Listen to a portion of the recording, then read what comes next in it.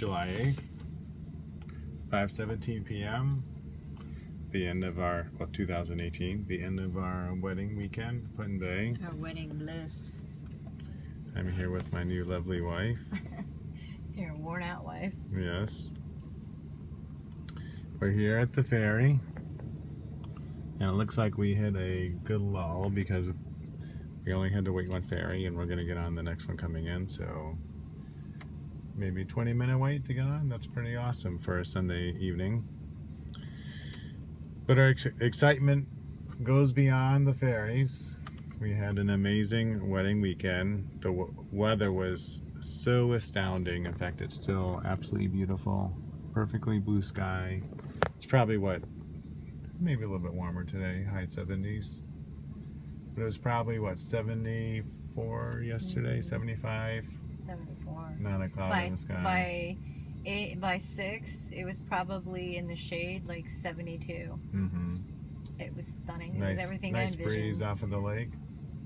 Yes, I couldn't have envisioned it better. Flowers were beautiful. It was absolutely magical. The food was beautiful.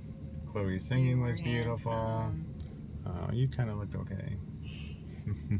To how you want to remember that. Kim's dress was the most beautiful wedding dress I ever saw, ever, in any magazine or in person at all. And you really rocked it well. Aww. Very stunning. Yeah. Thank you. But I'm so glad I didn't start sobbing wildly during the I'd have been okay during the with during the procession. I might have cried a little. Yeah, you were pretty wet-eyed the whole time. I know. I was too. I was trying so hard to hold it back, just so I can get through the speaking parts. And the food was amazing. The wine was amazing. Everything just flowed 100%. Everybody had a great time. Honestly, I don't care what you say. The heavens and earth came together. Yeah. Literally. Yeah. There was more to just us than this. There was another force behind it. I honestly believe that. It was just too perfect, too magical. We stayed in the tower. That was beautiful. Did you see the pictures I took of the sunrise of our wedding day? Yes, that was amazing. It was a beautiful picture. Very sentimental. Yeah.